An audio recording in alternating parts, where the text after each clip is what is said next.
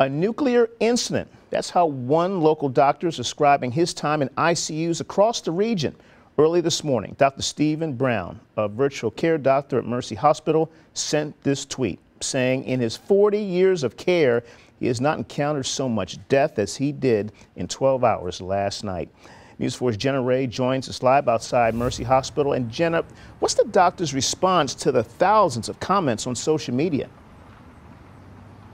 It really went viral in just a matter of hours, Maurice, and I talked to Dr. Brown just a few hours ago. He tells me he sent that tweet after working a grueling shift treating those ICU patients, and he tells me because of HIPAA laws, he can't go into specific detail, but he says at least 4 of his patients in just the last 12 hours have died because of COVID-19. Now, Dr. Brown has been in this field for more than 40 years, and he's been treating patients recently in Missouri, Oklahoma, and Arkansas now for the last year and a half. Brown tells me in the rural communities in all 3 of these states are getting hit the hardest. He says there's minimal ICU beds, there's a lack of oxygen, ventilators, nurses, and even doctors in some locations. Dr. Brown says he's seeing patients come in younger and younger every day, and more than 90% of them currently in the ICU are unvaccinated.